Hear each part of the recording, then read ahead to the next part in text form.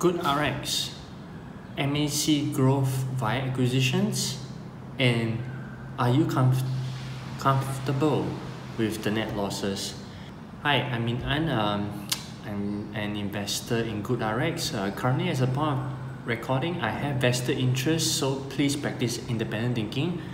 Q4 results came out. The revenue for the particular quarter was 213.3 million.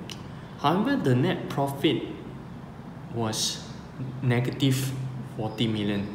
So I'm wondering, like, because they also gave the whole figures for the whole financial year, the revenue went up, but it was still making a loss. So invested more time to go and understand what is really different what's the difference between GOODRX and my other type of portfolio like REITs. So let's head straight. As you can see there, I do have an iPad here because I've started documenting down all the numbers, and I'm taking this video like a journal. And in fact, this is going to be turned into a podcast also.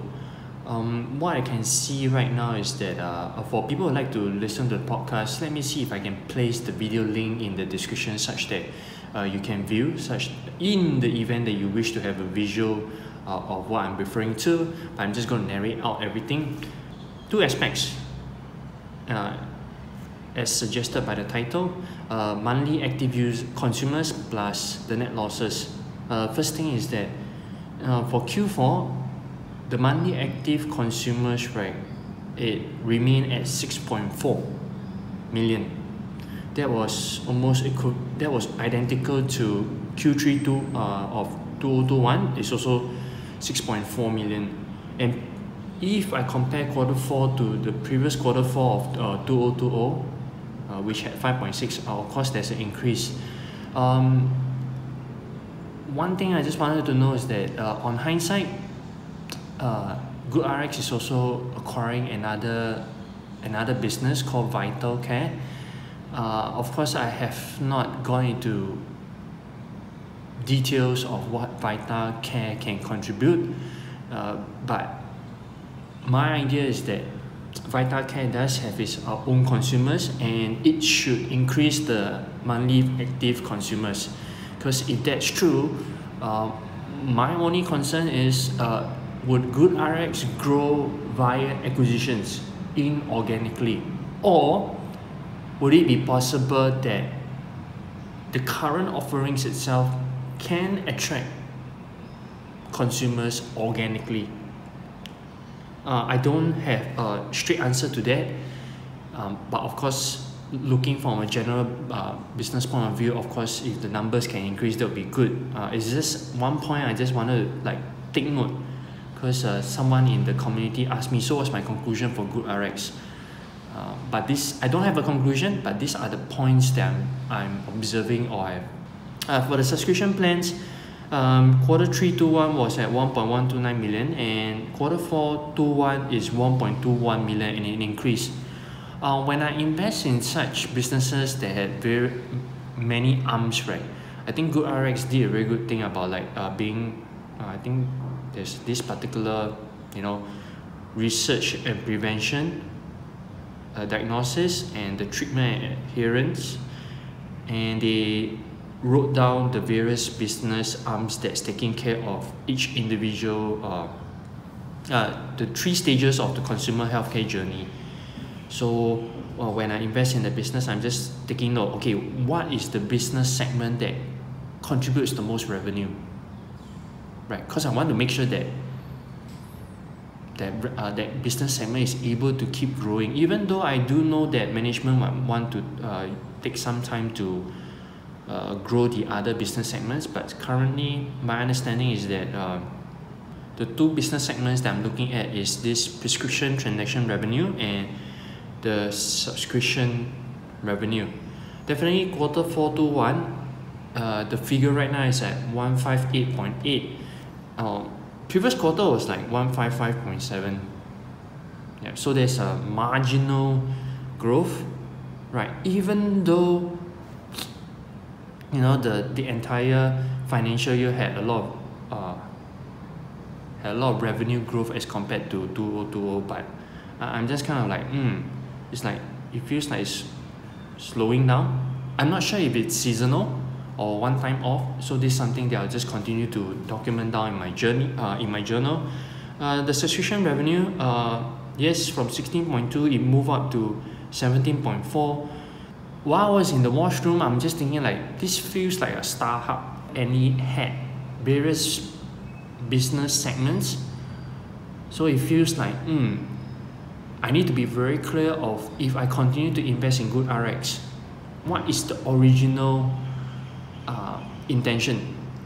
Am I able to, as an investor, be comfortable that, hey, maybe probably if the growth rates are not what it is, probably I'll trim down my positions.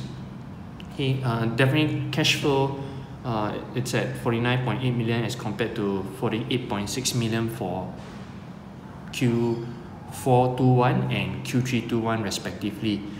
So what's the conclusion?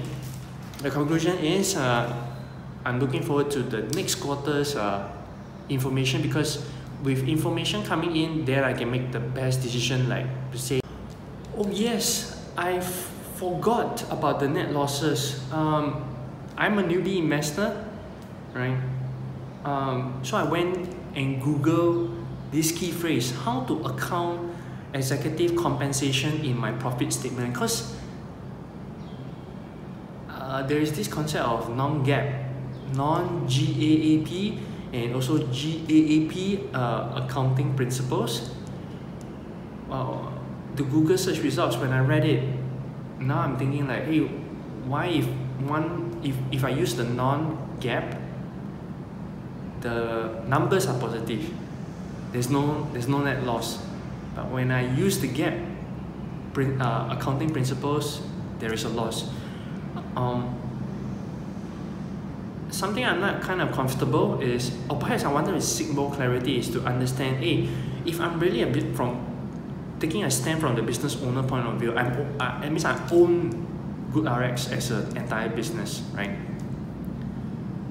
It seems like the GAAP principles makes the number even more conservative and makes it more realistic. Why? Because the stock-based compensations cost, right, is being accounted in the GAAP, and based on that, those Google search results, I've read it, I feel that makes more sense, because it's transferring part of the value of the company via the stock compensation. So when I am transferring value out of the company to the personnel, somehow the value does diminishes.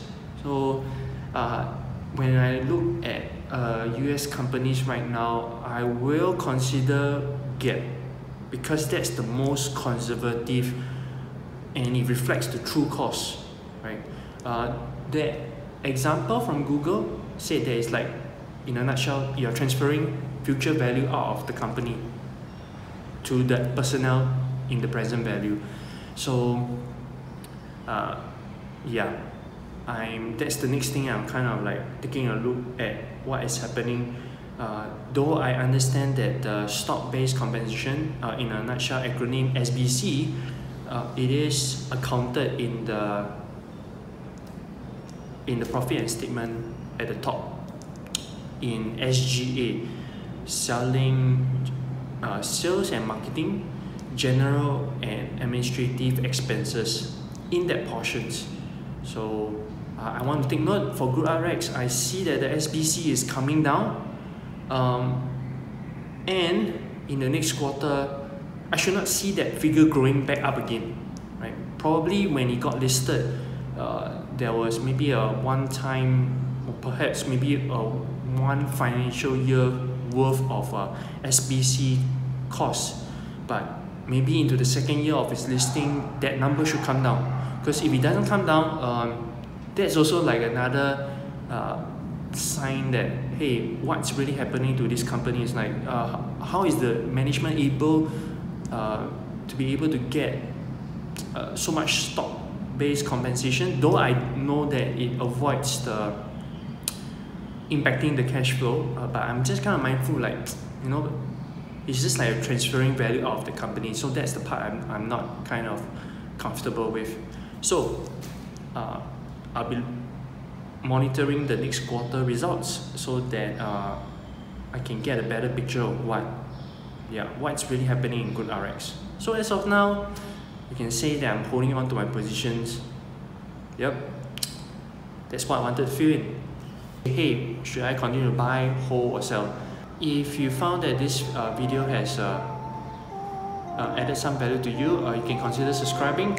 If you have a friend who is also an investor in GOODRX, forward this video to them.